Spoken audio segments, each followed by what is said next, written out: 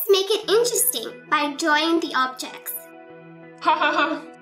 Okay, I can improve my drawing skills. Draw to answer. Draw balloons to show 3 times 4 equals 12.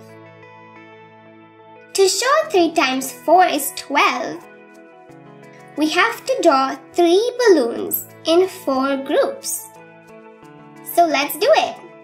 First, let's make 4 groups. Now, draw 3 balloons in each group.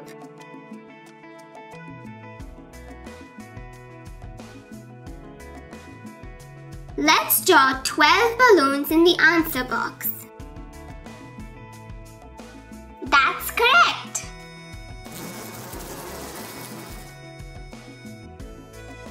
Draw apples to show 6 times 2 equals 12. Thank you for watching. Enroll now.